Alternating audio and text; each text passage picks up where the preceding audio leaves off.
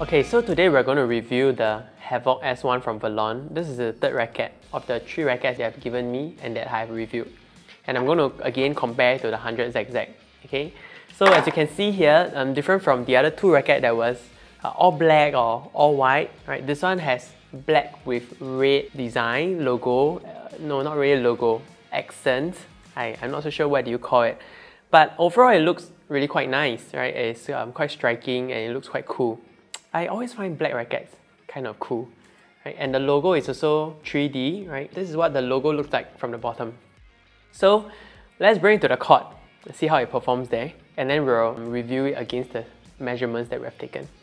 So this is supposed to be a head-heavy racket, and as expected, it's effortless when I'm doing the lobbing shot. Right, so it's really easy to send the shuttle across. The flexibility is also just nice for me. And now as we go on to smashing, I'm really quite impressed with the performance of this racket. It comes quite close to the high-level professional racket. While it doesn't have that sharp feeling, but I can feel that the power is still being translated fairly well across. When it comes to the defensive shot, it feels a little bit heavy, right? It takes a bit more effort for me to get to the shot or get to where I want to place the racket. But when I do get there, if I do execute the shot, I'm very confident that it will get to as far as I want it to be or as high as I want it to be. In other words, although it's a bit heavy, the power that I get out of this racket is pretty good, right? I think this is a good racket for either a more offensive play or a more overall balanced, all-round player kind of a racket.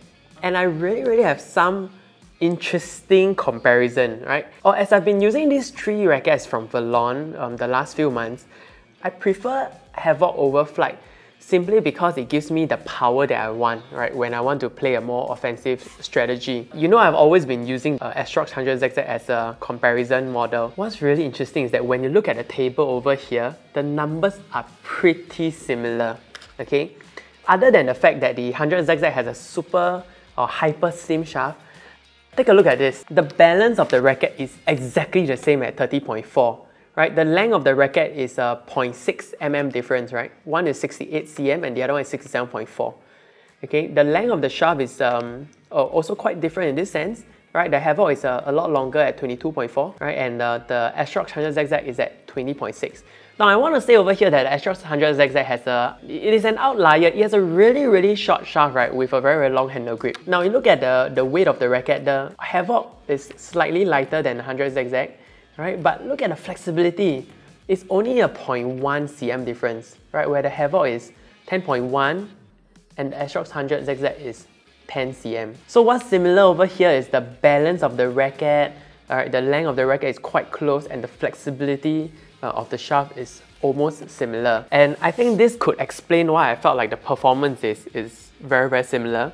If I were to say what's the difference in the court though, the 100ZZ feels a lot sharper when you smash or when you lock. I think that the sweet spot could be a bit smaller for the 100ZZ, but it does again perform much better if we hit the sweet spot. Yeah, so amongst all the rackets that I have, right, and you know that I buy all the latest racket. I have the Nano Flare 700, 800, I have the Arc Saber 7 Pro, Arc Saber 11 Pro, I have the 88D, 88S. But guess what I'm using these days? I'm using the Havoc S1. So other than playing really competitive game, most of the time I'm using this Havoc S1. And I think that says a lot about this racket. Okay, and I'll definitely recommend this to my students. And any one of you who's watching this video, if you want to find out more about them, you can click on this link below. So that's all for today's racket. I'll see you in the next video.